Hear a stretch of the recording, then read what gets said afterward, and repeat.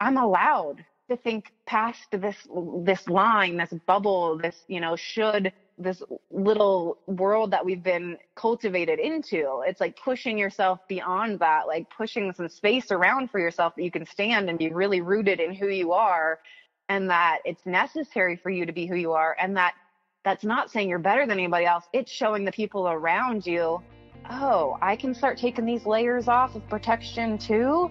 I'm allowed to shine too. Like, I'm allowed to follow my heart. I'm allowed to believe in myself. Hello, hello, and welcome back to Seek the Joy podcast. Happy Seek the Joy Tuesday. I'm your host, Sydney Weiss, and guys, I don't know about you, but I am totally coming out of a turkey Thanksgiving coma right now. It was a really great day, and it started with going to a special Thanksgiving Day Kundalini class with my dad, which I loved, and then we spent the rest of the day cooking, and then family came over. But by Friday afternoon, I was done. I was so tired. So I hope you guys had a really fun time and you were able to spend it with friends and family, but also that you were able to spend some time by yourself, just recharging and regrouping. And if Thanksgiving isn't your holiday, if it isn't your thing, I just hope you had a really great week and weekend. And I'm so excited about this week's episode because it's really coming at the perfect time with the holidays here and the holidays right around the corner. And so I'm so excited to introduce you guys to Tricia Huffman, aka Your Joyologist. And Tricia is a transformational coach and entrepreneur, and her mission is to inspire you to fully live your life and love yourself through it all. And she is totally doing that with her Instagram page and her product line. I don't know if you guys have seen her Own Your Awesome affirmation deck and her mugs and her journals. I mean, I love everything she has. And she also has a new app called Own Your Awesome. And so Tricia is really sharing these messages of encouragement and transformation and owning who you are, owning your awesome and your joy, and choosing to live your life the way that you want to choose to live it. We really talk about so much in this week's episode. I don't know if I can do it justice in the intro, so I'm going to let the conversation speak for itself. But before we dive into this week's new episode, you know I have to share with you the iTunes review of the week, and this week it comes from Danny Engelman. It says, "Joy has been sought." Oh, Danny, I love that. Okay, it says, "Sydney is a beautiful, authentic light being who truly takes the time to dive deep with herself and those she interviews. I love tuning in any chance I get, and hashtag Seek the Joy Tuesday has slowly become my favorite day of the week. You can tell there's a lot of love that goes into the making of each episode, which is so important and special." Okay, Danny, thank you. Thank you for this review of the podcast. I'm so grateful, and I'm so glad that you have found the podcast and you're listening and you're enjoying it and you're resonating with it. It means more to me than you'll ever know. And so guys, if you have been enjoying this podcast, or if you just started to tune in and you want to share a little love for Seek the Joy and support us, I would be so grateful if you would leave us a rating and review on Apple Podcasts, or really wherever it is that you listen to podcasts. When you do, just make sure to take a screenshot of that review and send it to Sydney at seekthejoypodcast.com as my way to really say thank you. I will send you our guide for infusing more joy into your life, as well as some Seek the Joy podcast stickers. And it's just a really wonderful opportunity for me to connect with you one-on-one and just be able to thank you for being here and being part of this really wonderful and growing community. All right, guys, that's it. This conversation is really one of my favorites to date, and we really dig deep about what it means to own your awesome and be who you are, and when we really allow ourselves to shine brighter, to believe in ourselves and what we're capable of, it's amazing what happens. So without further ado, here is my conversation with Tricia Huffman, aka Your Joyologist.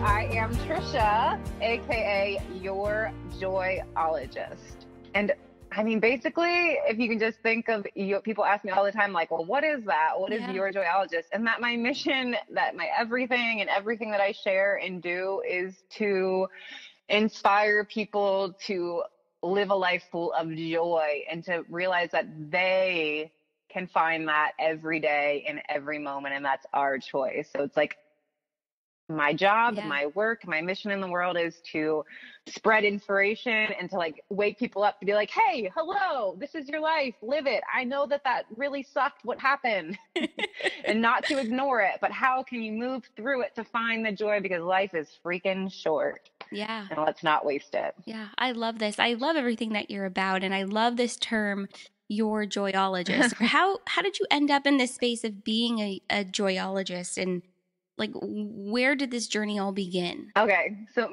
the journey of how it began is like my life story. Um, Okay, perfect. Let's talk about your life yeah, story.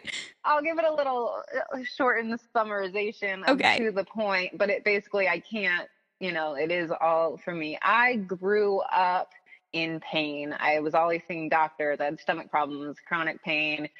Didn't feel good. My mom was Yeah. always taking me to the doctors. My doctors didn't know what was wrong with me. I got all sorts of, oh, she's fine, she's making it up, or it's stress related, whatever. Like as a kid, um, it wasn't good. It didn't feel good emotionally. It didn't feel good physically. I'd Yeah. also, when I was, so that was like really coming to a head when I was 15, started high school. High school isn't the best for a lot of people. That's where a lot of more pressure comes on of I have to, what do I look like? Am I saying the right things? I want boys or people to like me. I Yeah. want girls to like me, no matter what sexual orientation, you want people to like you. Basically, you just Right. want people to like you. Right. Right. Exactly. You want people to be attracted to you in that way, and in like, I want to be your friend, or you're cool, or you fit in, whatever that means, or you're unique. You want people to like you, and I don't know if that ever goes away, but It in never high goes school, away. But in high in school, it's high the school, worst. it is really heightened. So in that world, my home life, I mean, I had amazing parents, but they weren't getting along. So that was just like, part of it. I really hit a low, and I definitely thought about like, what is the point a lot? And I actually really thought about ending my life. Mm. And that was serious, and it feels so far away, but I still can clearly remember the moment that I chose to try life a different way, because I was so close to being over it all. Yeah. And what I decided was, if I'm really, really thinking about all of this, then I needed, like, what if I just tried life a different way? Like, what if I just stopped caring so much about what other people thought, and like just actually did what I wanted to do, or said what I wanted to say, or like, liked what I wanted to like, and didn't have to worry about, well, does that mean I'm cool still, or whatever, Yeah. And so I did. I just really started to live life more honestly. And it was now looking back, it's feeling like I had so much physical pain that I didn't have room for the bullshit emotional pain that we create for ourselves. Mm-hmm. We really Yeah. are so hard on ourselves, making everything so hard, stressing ourselves out. And a lot of it having to do with wanting to be liked. Mm-hmm. Or am I making the right choice? Am I choosing the right thing? Am I wearing the right thing for whatever? So that was a big moment. And so I really started my self-love journey back then at 15. And that was a huge evolution. And so, yeah, I followed my biggest dream was to be a live sound engineer, which is a very unique dream. And I didn't actually know what it was. I just went to concerts and was like, I want to be doing, like I'd be like, the guitar is too loud, or this. I was always analyzing the music and knew that I wanted to be those people in control of the sound, even though I didn't know what it was. Went off to school, started working at House of Blues Chicago for free in production after working in the retail store. Basically, whatever. I worked really hard to make my dream come true, and it was a man's world. So I then got more faced with like, what is this young girl? I was 19. What does she think she's doing? Not being taken seriously. And that really taught me so many lessons in being grounded in who I was, and just trusting and believing in myself, and being open and aware for learning, and not letting, again, what everybody else was saying of me or thinking of me to stop me from my dream. Because it was every day being faced with whatever tour was coming in that day. It wasn't just the people that I worked with. They became like my biggest family and supporters after being like, yeah, sure, girl, yeah, right, you're going to do this. But then they saw that I really wanted to learn and that I was really trying hard. But every day we had new bands coming in with new crews, and they're like, who's the girl you know? Yeah. So every day being faced with that, and that really every day I had to pick myself up and like be confident, but not too much of an ego, but like laugh at the jokes, but also like really try hard and really be grounded in who I was and believe in myself, which was a lot of, again, self-love and self-care emotionally. Along with this, I finally got diagnosed with fibromyalgia when I was 18, and they gave me prescription medications. They didn't work. So I went to like, how can I sort of make myself feel better? And that was with what I ate, with trying what I did with my body, like forcing myself to get movement in, even though it hurt, but then I would feel better afterwards. Starting yoga, like just starting to really, again, a new layer of self-care and self-love with what am I doing with my body and not just my thoughts. I didn't get hired by a big touring sound company. I started touring with Grammy Award-winning artists.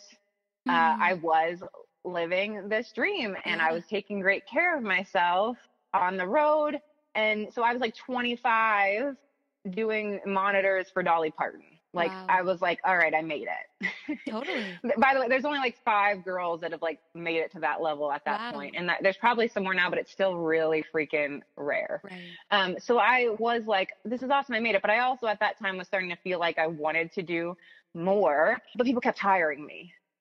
So I said yes, because I didn't not like my job, and it was awesome. I got to tour the world, and it was an amazing world to be a part of, but I also was starting to know I need something more.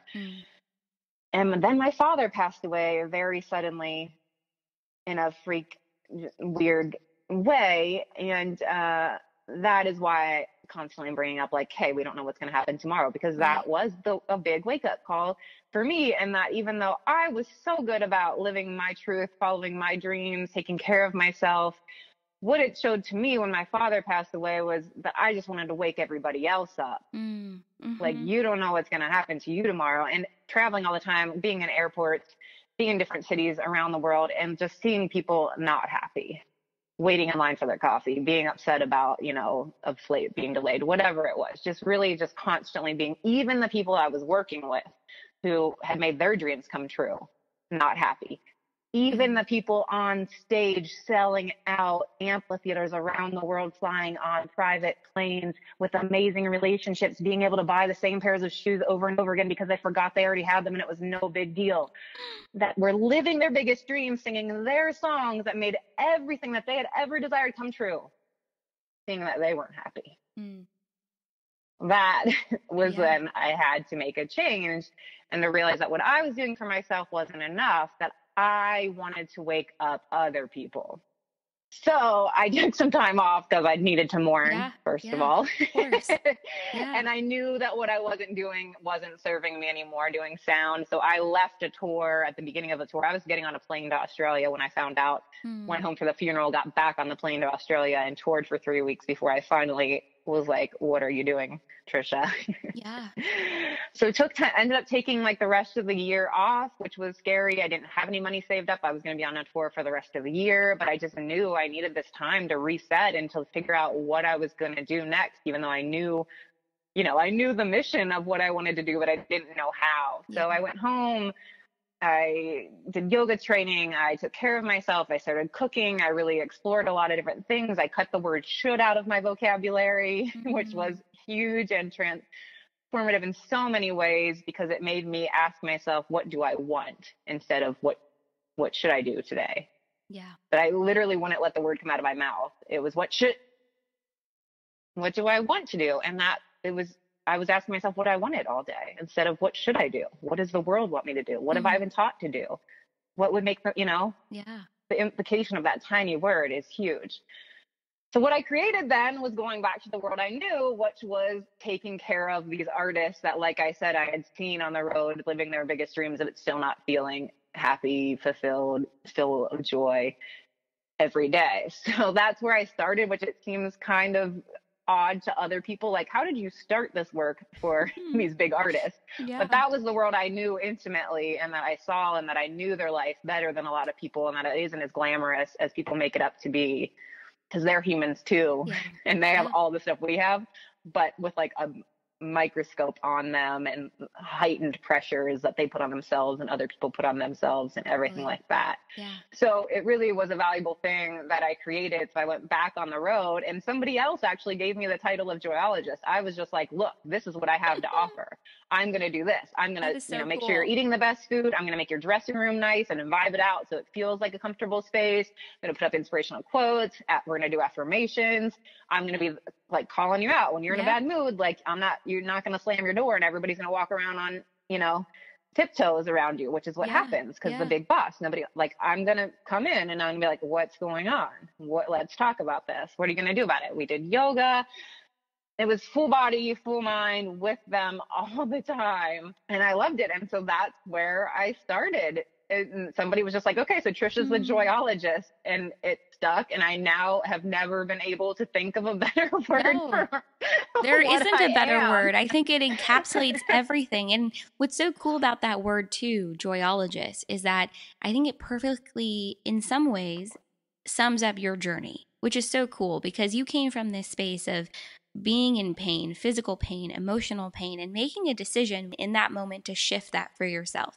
And I think at such a young age too, because it's so easy to get locked into that pity party. It's so easy to get locked into that space of feeling like things won't change. I don't know if I even have the power to change the things I want to change. So this evolution, this arc of where you've been to where you are now, I think it sums up the word joyologist. And then part of that too is what I love so much about what you shared so far, and then also what you share on your website and on your Instagram and all the messages that you put out there between the app and your products too, is that it's all about keeping it real. Like you can be in the space of choosing joy in any given moment because that's what you deserve and that's a space to, strive for. But let's be real, there are still difficult emotions, right? There's still going to be fear and sadness and anger or, not feeling like I can do this today. And I think that's part of being a joyologist too, is like being really honest about the lows and the highs. And so anyway, all of this to say, I think that word is perfect. And I think it sums it up so beautifully. Thank you. And yeah, I mean, that's what I think. Well, as I said, we're so hard on ourselves. But one of the ways we're really hard on ourselves is like, we have like these expectations of ourselves, like, okay, Yeah. I found joy today. I found these things that work for me. Maybe I eat this way. I meditate or I do yoga or whatever. I do these things and I feel great. But I just got upset or I got, like, like, oh, but this pissed me off so that like I failed. I'm not that joyful person, but it's like, that's the thing, is accepting that, realizing that everybody, no matter what, you're still going to get upset. Like, no matter, one of my favorite books is called After the Ecstasy, the Laundry. And it's like it's like short stories by these like dedicated Buddhist monks and different people that have like dedicated their life to meditation and things like that. And it's like, these people who have dedicated everything to that, like they still get upset. Like you're still gonna, we're all human. Yeah. And as much as, you could absorb yourself into, meditation, whatever, all the self-care isms, like you could be the epitome of all that, but life is still going to show up. Like things are still going to happen where you're going to get annoyed. You're going to get upset. You're going to like have these things. And so like to not, and that's where I really do, joy is such an amazing emotion word, that because happy to me feels like, well, just turn it upside down, be happy, like whatever. That feels to me like, I don't like the word happy. Yeah. Even though I realized I used it when I was talking, I was like in my mind, like, you said happy, like people weren't happy. That to me, that feels like just slap a smile on it, ignore everything and just keep on going. Yeah. Just be happy, ignore all of that. And I'm not for that at all, because I feel like eventually you're going to cripple and crumble. Like that you have to still feel and be like, oh, okay. And that really what I've noticed, I'm like, oh, okay. So I've like become a master at mindfulness of being present. That doesn't mean I'm like super present in the room, but I'm like, I'm able to see, oh, okay, Tricia, you're annoyed right now. Yeah. Okay.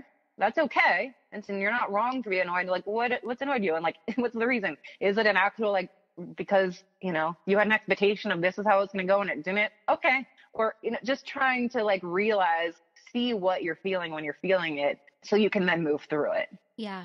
that acknowledgement piece, like acknowledging where you are and acknowledging what those emotions are and whether or not you're happy with them. Okay, I use the word happy, but whether or not you're okay with them, you're at peace with it. It's something that I think, for lack of a better word, maybe aligns, right, with who you are, how you want to show up in the world, and saying, hey, it's okay that I'm existing in this space that's maybe uncomfortable right now, but half the task, like you said, is seeing it and acknowledging it and then being able to move forward with it. And I love also what you said about expectations, because I am certainly really guilty of putting too high of an expectation, whether it's on myself or on somebody else or on a situation. And so how have you been able to, I don't know, have you been able to craft more realistic expectations so that you don't get disappointed or be hard on yourself in that way? I think it's hard to do. Yeah, it's definitely a challenge, and becoming more present to it does. But of course, there are still expectations created that I don't even realize I'm creating. Totally. But I do, and like I teach a course called Be Your Joyologist, which is a 6-week program where I really go into all of these tools. And one of the tools focuses on these expectations and about how like creating expectations is basically just creating disappointments for yourself. Yeah. And so to create possibilities for yourself instead, and like, okay, I'm going to send an email and I'm going to ask, but like, I'm not even going to ask because they're just going to say no. Like, that's like, that we like live into expectations that way where we like stop ourselves or like, I'm going to do this and I expect the other person to do that. Even though like, a lot of people, especially women, I feel, aren't able to actually ask what they want. So maybe do something expecting to get the result that they want. Like maybe if I do this for this someone, then they'll tell me how awesome I am, or they'll thank me, or they'll tell me that they love me, or then they'll offer to do this for me. But instead of just being clear with like what you actually want, and then you get disappointed because what you wanted to happen didn't happen, but because you were just like creating these expectations and making up that like everybody understands this. Yeah. One of the examples I share about expectations and how we do it so often and how such a small thing can like really upset us is sharing this story about years ago when my partner and I didn't live together. I was living in LA and he was living in Newport Beach, which it is about an hour and a half away if you have traffic. And so like I was going to go on there on the weekends, and usually when I went down there, I'd like drive down there early enough and we would go out to dinner, that Friday, and then I'd stay the weekend down there. So it was a Friday. I was getting ready to go down there and I was real hungry, but I'm not going to eat anything because we're going to eat dinner down there. We didn't have a conversation about that. That's the expectation I created from what had happened in the past. I get down there. I'm so hungry. I'm thinking about where we could eat. I walk in and he's eating a burrito and I am freaking pissed. Oh man. Like, it's such a small thing. And it's like, well, yeah, he could have like said, hey, I'm hungry. I'm going to go get a burrito. Like, so I could place all the blame on him. He's bad. He's wrong. How dare you go eat without asking me? How dare you not ask me if we're going to eat, which is what we do a lot of times that blame everybody. Or I could take responsibility. Well, I didn't communicate clearly. I didn't check in and say, hey, I'm hungry. We're going to eat when we get down there, right? Like, so a lot of times if I'm not able to see that I've created expectation, that afterwards when I get in that disappointment mode is to see where can I take responsibility. And it's often that I didn't communicate, that I wasn't clear. Yeah. So like, you can still like, if you want to like really blame that other person, well, he must not be decent human because he did not ask me before he got a burrito. Like, but he was just hungry and maybe I was coming down later, like whatever. But like the responsibility is like I could have. But then so I immediately got upset, took responsibility. But then I also realized, hey, now that he's already eaten, I don't have to like think about where we're going to eat so that we're both happy. I can just go get what I want. So like then I could take it as cool. Well, now I can go eat whatever I want from the place I want to get food at because you won't want to eat there because it's too healthy, whatever for you. So just spin it that way. But it's really like seeing where can I take responsibility for this? Where is my part in this? And before that, when you're creating expectations is again, just trying to create different possibilities for things. That process of looking at the different possibilities for yourself, I think it can be, I think it can be kind of overwhelming and crippling too. I mean, I have this experience all the time where I'm like, okay, it could go this way or it could go that way. And it's interesting that my default as to what feels more comfortable for possibilities is the negative, is they won't respond. They won't like me. They'll reject me. It won't happen. But it's more uncomfortable to think about, wow, this could go really well. They could say yes. I could be, offered that job or Right. whatever it is. So moving into that space of being more comfortable with that positive outcome or accepting that that is a potential for ourselves, it's a really interesting journey. And I think so many of us are walking down it. And I think we want to move into that space of what's possible and the joy within that and celebrating ourselves within those moments. But it's a journey to walk that. So it's interesting to hear you talk about that and how, half of that I think is about taking responsibility, right, for yourself and your emotions and your expectations. And I think just in general, what you're sort of putting out into the Yeah, world. totally. And what you were feeling is so common, that it still often can be a default for me is like, oh, like I'm not even going to send the email because they're just going to say Yeah. no. Yeah. That we just default to the no, that's not. But then allowing yourself to just give yourself a sneak peek of the possibility of they could reply and they could say yes. And like to step into that possibility and to be like, who am I? Who's the person that can accept that and can own that? And like, that's the person that I aim to be, not the person that just automatically gets diminishes by ideas that I'm not even letting to come to fruition because I'm not putting them out into the world at all. Yeah.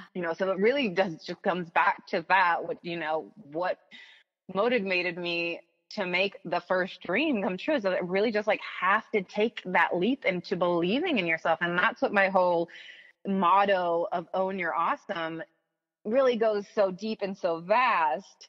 And that's why I named the app that. It's a daily inspiration app called Own Your Awesome. And it's really just like being so comfortable and confident in who you are and allowing yourself to see those possibilities that we've been made to make the default be like, just stay over here where it's comfortable, or I maybe don't want to like own my awesome or shine brighter because I don't want anybody else to feel bad or something, because that's if I own my awesome or if I start to believe in myself and what I'm capable of, am I acting like I'm better than other people? But what I choose to see it as is that you are then allowing other people to be able to see that within themselves. It's that by you being able to say, they might say, yes, well, this could happen for me. I'm capable of this, to believe in yourself, that you're stepping into that. I don't see it as like an ego thing of like, hey, look at me, I'm over here owning my awesome. I'm better than you. It's like this grounded in, hey, I'm safe to be me. Hey, I'm allowed to think past this line, this bubble, this, this little world that we've been cultivated into. It's like pushing yourself beyond that, like pushing some space around for yourself that you can stand and be really rooted in who you are, and that it's necessary for you to be who you are, and that's not saying you're better than anybody else. It's showing the people around you, oh, I can start taking these layers off of protection too. Like I'm allowed to shine too. Like I'm allowed to follow my heart. I'm allowed to believe in myself.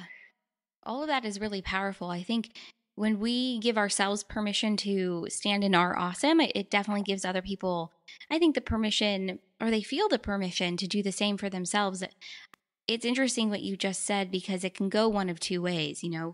We often worry about how it'll make somebody else feel, but we assume it'll make them feel the negative as opposed to the positive. We don't expect that it's going to make someone else feel like they can stand in their power or their truth or their awesome or their light. We assume it's going to make them feel bad. And so what we do in turn is we keep ourselves small. We don't allow ourselves to shine. We don't allow ourselves to step into what it is that we want to do or how we want to show up in the world. And it's interesting to see sort of the tide shift in this direction of, no, stand in your awesome, stand in who you are, be brave and confident within that, and it'll allow someone else to do the same. It's interesting that it's moving in that direction. Yeah.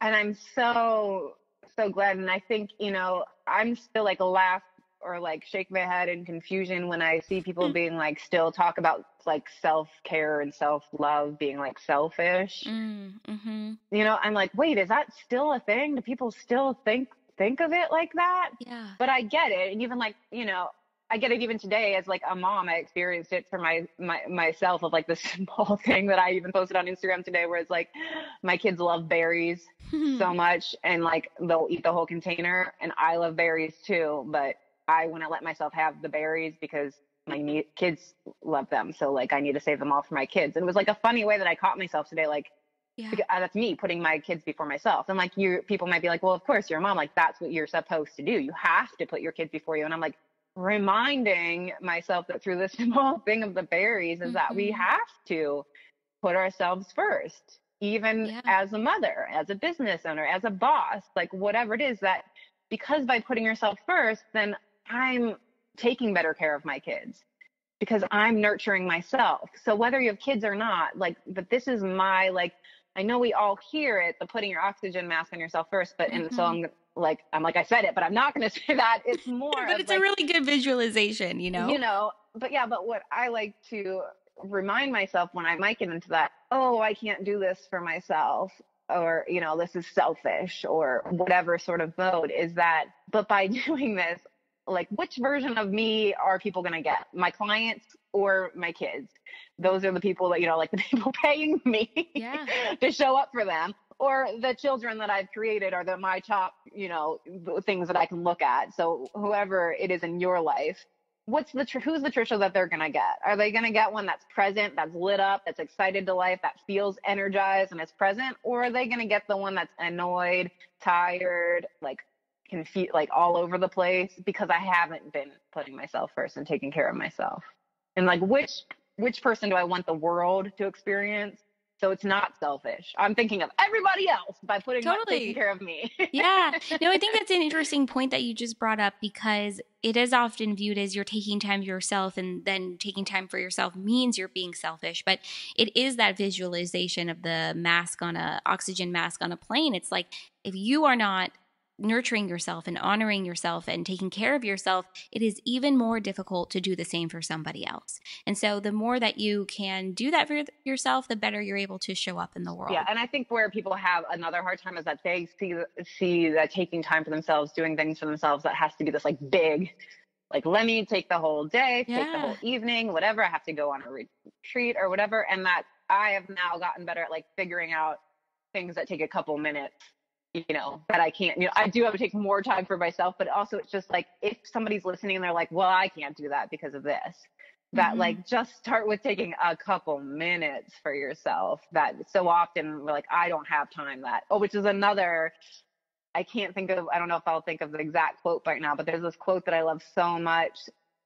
I almost want to even look it up, but it's sort of, I'm going to have to send it to you afterwards to add to your show notes or something. Yeah. But by saying I don't have time is saying I don't want to. So when people say I don't have time to take care of myself, or I don't have time to that really, like, you're saying I don't want to, because we have time. We just have to prioritize the time, or make a choice of, I have 3 minutes. I can wake up 3 minutes earlier, or I can take this 3-minute bathroom break while I'm at work to, breathe, or to stretch, or to listen to a song I love. That, like, you can find things that bring you back to yourself and to do for yourself, and that you will make the time. And once you start making any bit of time, then you will see how much it affects you, and then you can make more time.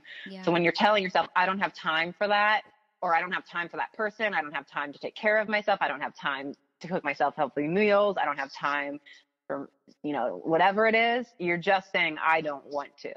Yeah. This is like a huge light bulb moment for me. Seriously, because it is really synonymous with I don't want to. So if you flip that on yourself, you're saying to yourself, I don't want to take care of myself. And so this is like a huge light bulb moment. So I'm totally going to add that quote to the show notes, because I think we have to be real with ourselves. What is it that we really want to do? Do we really want to improve? Do we really want to grow? Do we really want to take care of ourselves? Or do we want to kind of sit in the space that we're in? And I think that's a lot of what Seek the Joy is about, and what being a joyologist is about, is moving closer to that space of who you want to be and seeking that joy in your life. But the first step is really getting real and saying, is this actually something I even want to do? Yes. Or is it something that I just keep seeing other people do, so I feel like I should? Yeah. And there's no shame in saying, I don't want to move out of the space I'm in yet, but I think it's about honoring and acknowledging that, and saying, this is actually where I'm recognizing. at. Totally. Like that it's a choice you're making. Yeah. It's a choice you're making. Like, okay, I see now that I'm actually don't want to because I'm not ready yet, or because this is going to create this discomfort and I'm not ready for that. And so like, that's the first step to everything, is noticing it. I could not agree more. And then once you notice it, then you can make a decision as to what feels the most comfortable to you. And sometimes it's about pushing beyond what's actually comfortable. I mean, to be honest, what's comfortable for me is like probably to never to go out and do anything or meet anybody or to send emails right. to people to be on your podcast. Exactly, right? It's not always comfortable, but you've got to push yourself beyond what's comfortable, and that's where the growth happens, and that's when you can really start. That's where the joy is too. Exactly. Yeah, so like, let's imagine you being comfortable sitting in your house and never leaving and never emailing anybody, or never, like, that doesn't sound very joyful, right? It might be like a nice week or a couple of days of like, oh, it's really nice to not have any, not doing anything and whatever. But like, the joy is beyond that little bit of discomfort. Yeah. Joy is totally beyond your comfort zone. So it's about noticing what's comfortable for you and then being willing to push beyond it. And so this kind of takes me to something I've been meaning to ask you this whole time, which is when somebody is looking to become, I guess, a joyologist in their own life, and I know you have a course on all of this, but if there's one thing that they could do today to start to move in that direction, what would be that one thing that you would say, this is where it should really start? No, I laughed because when I'm like, okay, just one thing, because of course I've got a million things. But the one thing that I already brought up, and I laughed so hard because you said, what should? Oh my God, did I say should? Mm-hmm, yeah. Okay, so what can people do? Yeah. Yeah. What I was going to say is to be mindful of that word. I'm never going to forget that. From now on, it's going to be, did I just say that word should? Because that is such a powerful word to eliminate from your vocabulary. That and try. Should and try. There's so many.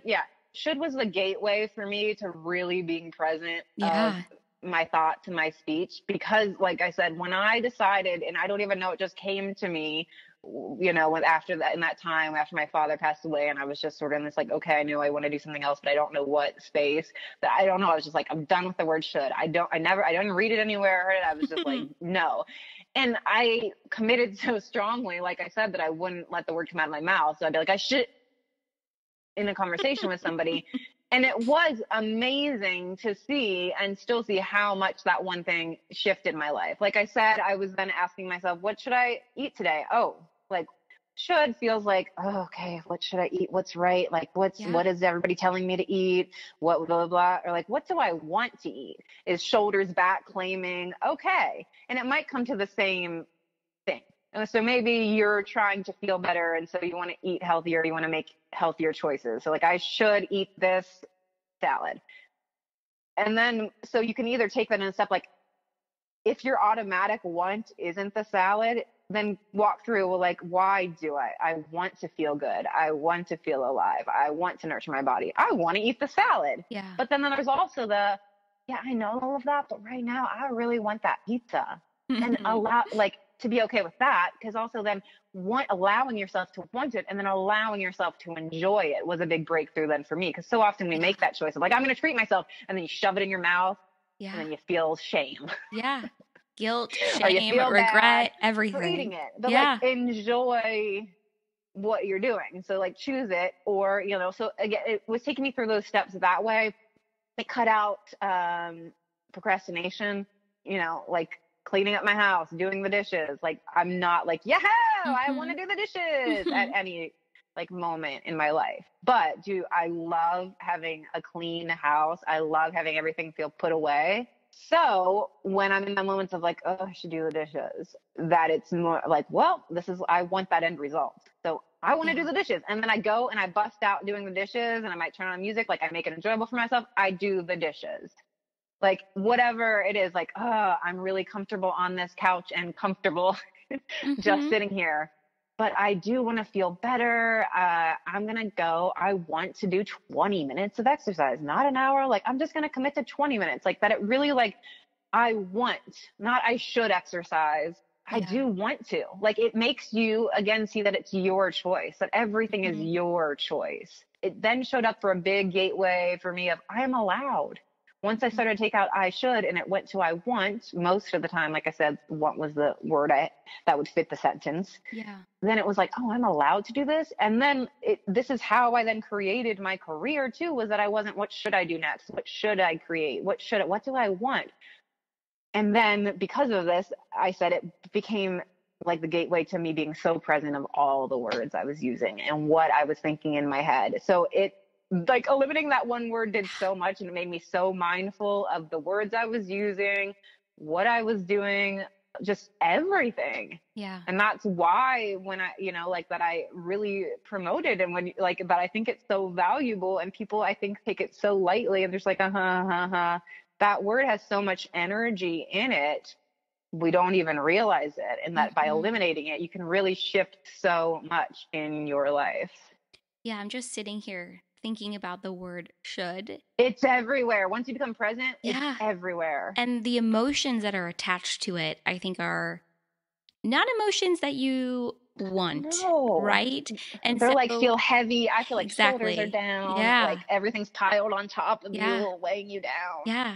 Yeah. So I would say, so what I'm going to start doing, and I hope anyone that's listening will start to do this too, is that if there are words that you use in your life all the time, whether it's should or need, or even I think, to be honest, I think that needs to go from my vocabulary also, because when you say I think versus I believe or I know, it's a totally different energy. But finding those words and then thinking about the emotions that you've attached to them, or what is naturally attached to them. And then is it keeping you kind of stagnant in where you are, or is it helping to move you forward or move you backwards?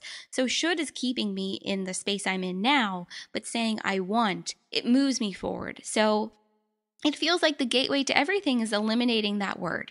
And then choosing, because it's all about a choice. And I think that's where being your joyologist comes in, is about choosing joy, choosing the emotions, choosing how you want to show up, and then choosing it over and over and over again, because at the end of the day, you're the one living your life, not somebody else. Yes. And it's just, how you said at the end of the day, you're the only one living your life. It's like, let's just spend a moment with that, because again, it's just, I think that those phrases and thoughts get thrown around a lot, especially Instagram is so amazing because you can get so much inspiration and stuff there. But I think sometimes because of that, sayings like that in quotes lose their meaning, because you're just like, yeah, I've seen people post stuff like that forever. Yeah. But like, take a moment and sit with that right now. You are the only one living your life. So what are you doing about it? Are you going through the motions trying to fit into someone else's version of what your life is supposed to look like?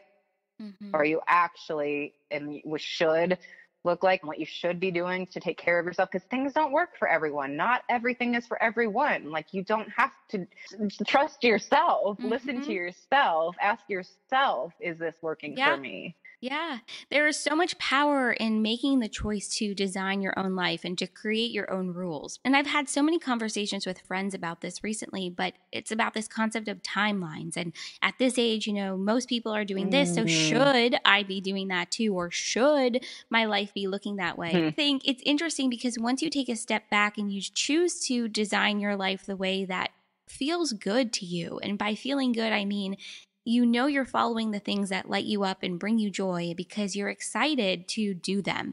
You feel in a way that you're living your passion, and choosing that and designing your life and creating your own rules. There's so much power in it. And you have really done that. I mean, I'm reflecting on what you shared at the very beginning of our conversation about how you knew you wanted to be in music and in sound, and there weren't very many or many women at all in that space, and how you really created this opportunity for yourself and how it's evolved. I hope for so many it'll serve as a really beautiful example of what's possible when you choose to follow your own rules or design your own path. Because if you had let the fact that there weren't very many women, in that space stop you, I don't know if you would have become the joyologist. You know what I mean? No, and it wasn't just, and that it's also like a daily thing, again, that it wasn't just like that, letting that stop me, but any number of the one person that like gave me some comment that made me feel less than, because maybe I was a girl, I was young, and I didn't know enough yet. It wasn't just any of those things, that like any sort of comment, that I had to keep believing in myself, that for me to sell what I knew I was capable of to artists on the road, to, whatever, one-on-one clients, whatever, that you have to believe in yourself first and foremost, no matter what. Yeah. No matter what you're creating in the world, no matter what you're up to, that you have to believe in yourself. And that back to the own you're awesome. Mm-hmm. The reason I was so passionate about creating this app is that I know again that we have so many ways these days to find inspiration and motivation, but it's just like to have these different, they're like, I have a card deck as well, which I love, the affirmations, but this is like hundreds of, you can get to it. Oh, that's funny. Oh, I just opened the app and the one I got was, you get to choose what you believe is impossible. Oh. You get to choose what you believe is possible. Feel free to change your views. I mean, that isn't the timing. Holy crap. That's amazing. Okay. I'm going to screenshot that and send it to you. Please do. Oh my God. We need like the timestamp. That's amazing. It's a confirmation in my book, It's a confirmation that the fact that you have to start with, not that you have to, you get to choose to start with believing in yourself. And you get to choose to start there, no matter what anyone says. You get to choose what believe is impossible. Yeah. So the app was like to have these like little notes to yourself of like, hey, yeah, okay. Like, so that you can recheck back in with yourself and be like, where am I? Because again, like I have to redo this almost every day. Those Grammy Award winning artists that are writing their own songs, living their biggest dreams, doing those things, it's not like, oh, well, once I have this success, once I meet the love of my life, once I do this, then I'm gonna, like, everything's gonna be golden. No, I'm sorry. But like, it's constantly something that you're going to need to work on, and it's going to have to come back to believing in yourself. For someone that's listening who might be struggling with that aspect of believing in themselves, where is a good place for them to start? For me, the first thing that comes to mind is it's about getting to know who you are, but I would be interested for you, where's a good place to start? Yeah. And what you said is true, is like getting to know who you are, which a lot of people, I think, we get lost on that because of how much we take in and because of the world of shoulds, which brings me back to the should want thing. But one of my favorite things to do, which took me a long time to get into, is journaling. And I don't know if you know of the Artist's Way book and morning pages. No. When I first found out about morning pages, this was a way that I finally was able to get into journaling. It's basically, and how she says to do it is first thing in the morning. I that's a great way to do it. For me, it's now become anytime I don't feel like I'm great. Like I don't feel myself. I don't feel great. I don't feel present. Something's bothering me. Then pull out a journal and a pen, and it's to write, to fill up 3 pages. I say 3 sides of a page. I don't know if that's how it's meant to be, but 3 sides of a page, and just to like force yourself to write. And that it's like, you don't stop. There's no paragraphs. It doesn't have to, that you're not writing a diary entry, that just like seriously vent what's in your mind. Like, oh, I'm so hungry right now. I can't believe that I forgot to send that email. Oh, that person just posted this on Instagram and it's making me feel like shit. Well, wait, why is it making me feel like shit? Like to really just allow yourself to get everything outside of yourself. It's the next best form of like coaching, like having a coach, because like that's, I think, so why coaching is so much so valuable. And one, it's not even what the person is saying back to you, but the fact that you're just actually opening up and saying things. But just seeing that page as a safe place, and that to vent it all out and to allow yourself to jump around, like, oh, I need to go to the grocery store. Oh my God, I can't, why didn't that person reply to that text? What does that mean? Like to really just let all of your thoughts, the bouncing around thoughts, out onto the page. That I feel like is one of the best ways to get to believing in yourself, because it's getting everything out. But turning it around then with affirmations. So my whole product line, the app as well, is based with affirmations. So I didn't want to just say affirmations, because affirmations can be hard if you're not open to them, and if you're not seeing what you're actually feeling. Because where they're most valuable is when you're turning around a negative thought that you're telling yourself of like, I'm not enough, no one will ever love me, whatever it is. And by venting that out onto the page, and it's so important to allow yourself to get the negative stuff. It's hard. When I first started journaling, it was hard for me, because I'm like, oh no, I'm positive, I'm uplifting. I can't allow these negative things to come out on the page, even though it's like you can rip it up, burn it. Nobody has to see this. You're never going to read it again. Your handwriting doesn't have to be nice. It's just by getting it out of you, you are then paying attention to what you're thinking and feeling. And so then that's where you can move through it and transform it. Yeah. I'm tying those two together with allowing the journaling to get that out. Allow yourself to say the yucky thoughts that you're feeling, you know, because if it's in your head, then it's real. And if we try to ignore them, then we don't really have the most space. You can just try on affirmations and try on positive thinking. But if you're just ignoring the negative stuff you're telling yourself and it's still like constantly popping its head back up there, and you're just like, no, then you're not going to really be able to transform yourself and move through it. Yeah. So let the ugly stuff come out on the page, rip it up, burn it, whatever, and then turn it around. And I like to do this even like at the end of the journaling. So then you saw, oh, I'm telling myself I'm not enough. Then write, I am enough over and over and over again, and feel it and call yourself, I am complete. I am worthy. I am my dreams. And the affirmations, it's important that you're choosing one that actually like excites you. Yeah. If you're saying one and it doesn't vibrate with you, like if it makes you a little bit uncomfortable, that's a good thing. Go with that. But if you're like, I am love, that sounds nice. I don't care. You know, I am magic. If that speaks to you, I am a badass. If that speaks to you, then, you know, use that one. And that creating one, shifting ones, the app has a ton of them.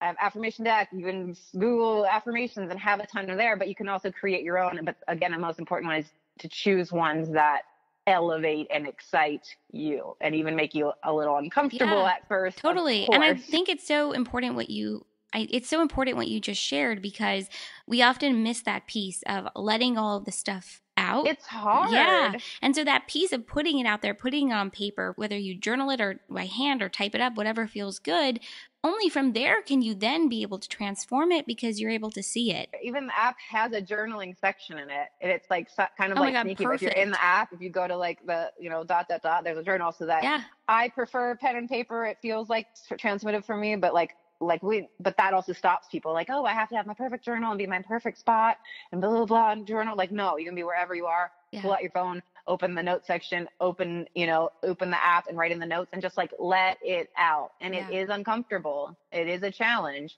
But again, like that's where the transformation comes from, is letting that stuff out to see it, to be able to transform it into something else. Yeah. Is there an affirmation that you're working with right now that is resonating with you?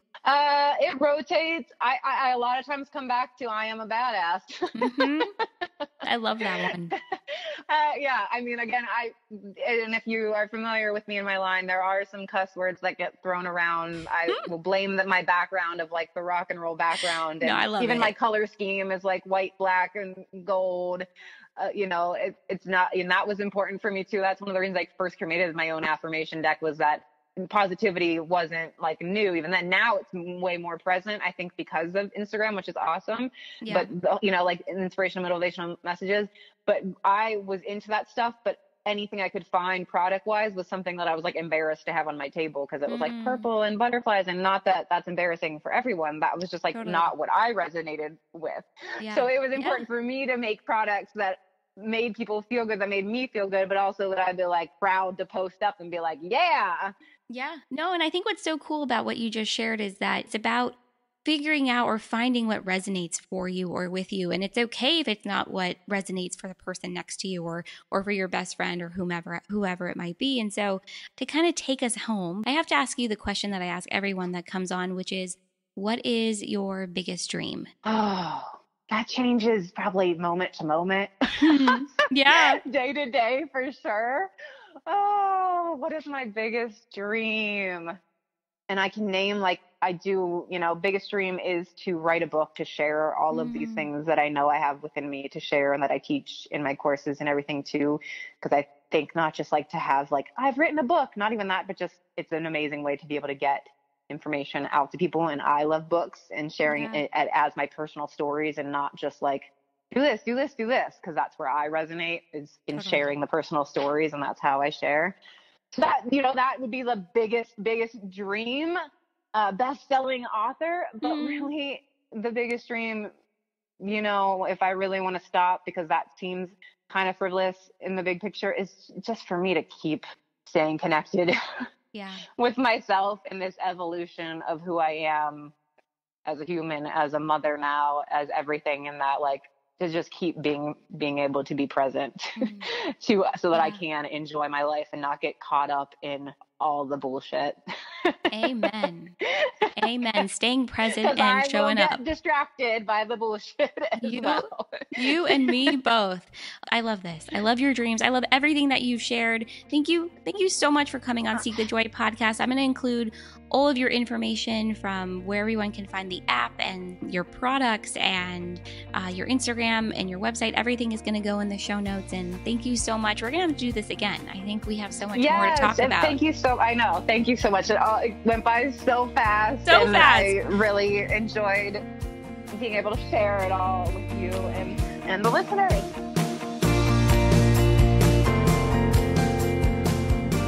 I love this conversation. I mean, I lost track of time when we were recording. I didn't even realize an hour went by, and that's when you know it was a really good conversation. And I'm so grateful for everything that Tricia shared and for coming on the podcast and sharing so much of her journey with us. And every time I listened to the episode, there was another moment that stuck with me. And I think that's how you know it was a really good conversation. So if there was a moment that really landed with you and resonated, share it with us on our social media pages. We are at Seek the Joy Podcast everywhere.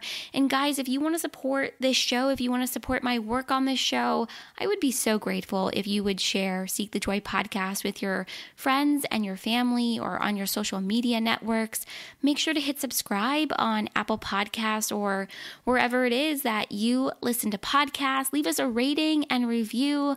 I can't even begin to tell you guys just how impactful those reviews are and how much they have changed my life and the course of the show. And it also really gives people, I think, an idea of what we're all about over here at Seek the Joy Podcast. And we're also on Patreon. I'll include the link to our Patreon page in the show notes for this week's episode. And I'm just really grateful to be able to do this and to share my journey and the Seek the Joy podcast journey with you guys. And thank you for being here. Thanks for listening. And I think that's it. That's all I've got. Thank you again, Tricia, for this awesome conversation. Thank you guys for being here. If you made it to this point, you are my BFF for life. I'm so grateful. And I hope you have a really wonderful rest of your week. And I will see you right back here for another Seek the Joy Tuesday.